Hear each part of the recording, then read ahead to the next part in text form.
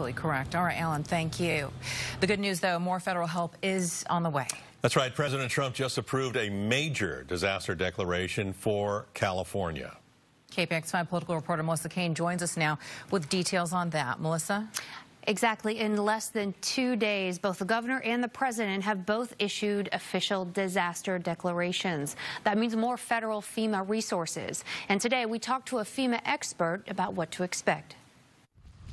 This is monumental, unprecedented. I would say this is something firefighters won't see in not just one lifetime, but 2 lifetimes. Veteran FEMA coordinator and firefighter Mark Naveau has made disaster zones his life's work, but he is still stunned by the magnitude of the wine country fires. I don't know what you could have done to prevent it, frankly. This morning, Vice President Mike Pence announced that the president has approved a major disaster declaration for the state of California, authorizing money to fight the fires and set up emergency facilities like shelters and utilities.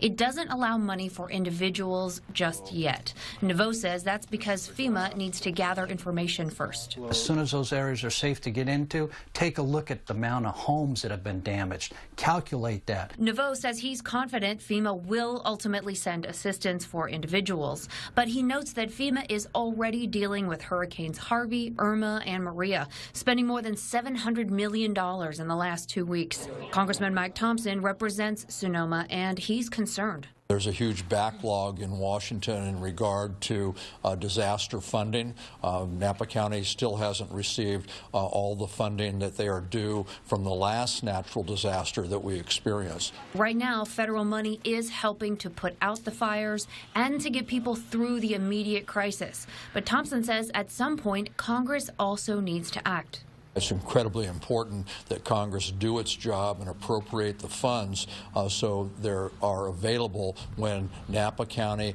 any other county in this state or any other state has a disaster such as this. Congress and the country is going to grapple with the economic impact of all of these disasters, both the fires, the hurricanes, etc. It's going to be a challenge for our economy. Now, of course, the Bay Area has powerful advocates in Washington, D.C. Senators Dianne Feinstein and Kamala Harris are Bay Area natives, and Congresswoman Nancy Pelosi as well. Now, Naveau says one thing they can do is push for FEMA to pay the maximum amount allowed by the various laws and regulations that control where FEMA money goes. Melissa Kane, KPIX 5. All right, Melissa, thank you. It's been